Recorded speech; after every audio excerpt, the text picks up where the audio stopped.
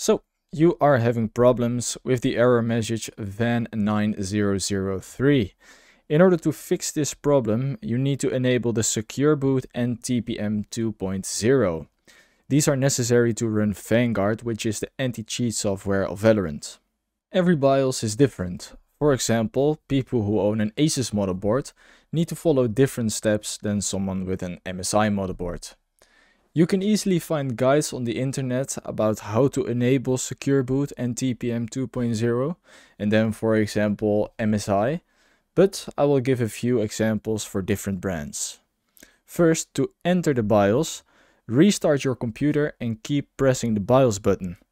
Different motherboard brands have different BIOS buttons.